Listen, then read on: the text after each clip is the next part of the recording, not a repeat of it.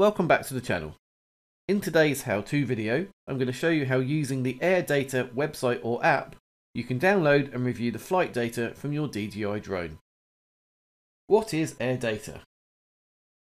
Airdata is a free or paid website and iOS app that allows you to link your DJI account and then use the flight data from this to show your flights in more detail than you can get in the Fly app. There are some options that you need to subscribe to, but I use the free version, which allows you to store your 100 most recent flights and gives you access to the most useful information. The website link is in the description, and I'll give a brief overview of its features, but I plan to publish a more detailed review soon, including the iOS app. The home screen shows the current weather conditions for where you are, your last 4 flights, and the latest news about features on the website. The next section is My Logs, which has various options, including being able to upload flight logs manually. On the flight section, you can see your stored flights and a summary of the last 100. To view a flight, simply click on the date. General information shows the overview of the flight, details about the location and duration, the equipment used, including the battery and remote, and a full review of all of the notifications, including the ability to play it back with the map showing where the drone was at each notification. Finally, you can review the map in large scale. All this information is also exportable in various formats: KML, GPX, CSV, as well as in its original format.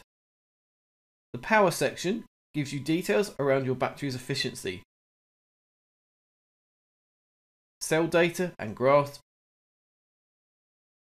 voltage and amp details, as well as the battery's main details.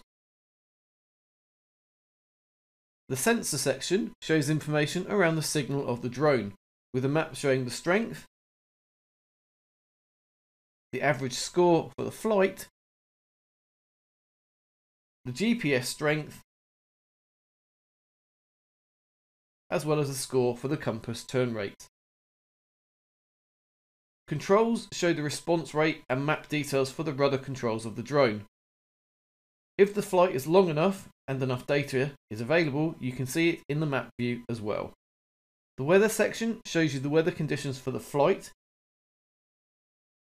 including the KP index, and if you upgrade to the paid version, you can see further details such as wind and altitude profile. In the final section, you can see the media which the DJI Fly app stores with your flight data. You can see it all in the media manager, upload more via the upload option, or on the map view, see where the drone took each video or photo. Also in the My Log section is the My Badge option, which gives you the ability to create a badge showing your flight history. The last option here, called Reports, is for the paid version only. The equipment section is also for the paid version, which you can upgrade to using the upgrade section if you wish to. Finally, the media section is a quick way to view the photos or videos imported as part of the drone log from the DJI Fly app. You can locate your videos and photos using the various search options in the left-hand side. The enterprise paid version of Airdata allows live streaming from your drone. If you have selected this, you can also use the Media Manager section to find your previous live feeds. So let's get going and have a look at how to create an account. Using the link in the description, open the Airdata website login screen. Click Register Now for free. Enter your first name, last name, email address, and choose a password. Click to select the terms and conditions and choose if you want to get regular updates. When you're ready, click Register. The website will then ask you to open your email and check for a verification email. Open the email and click the Verify Your Email link. This takes you back to the website and you are now live and ready to go. To manually upload flights, click the Upload Flight option. This takes you to the upload screen with instructions on how to manually upload your flights. You can also link the mobile apps to your DJI account and automatically upload them with the HD Sync app. You will need a user token to do this, To ensure the data cannot be hacked, you can request this user token either in the front screen or in the My Account section. Once you have this, we can download the apps. I'm using an iPad, but there are also iPhone and Android versions available. In the App Store, search for Airdata. You will see two apps, Airdata UAV and Airdata HD Sync.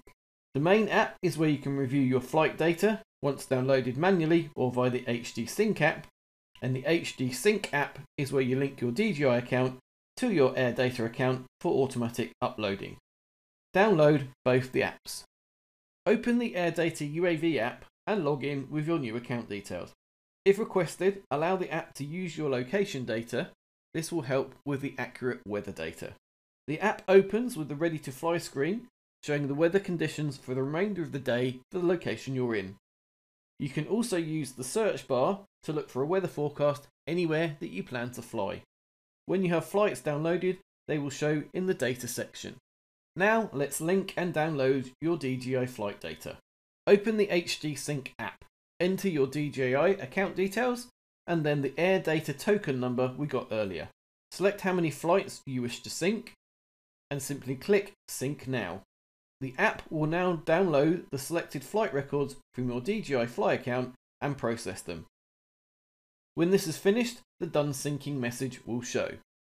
To always keep my Airdata account updated with my most recent flights, I always do this when I return home and I've synced the DJI Fly app logs.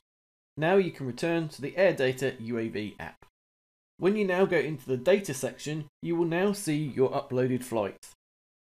Either in this app or in the website, you can now review all the data I mentioned earlier in the video. And it really is that simple.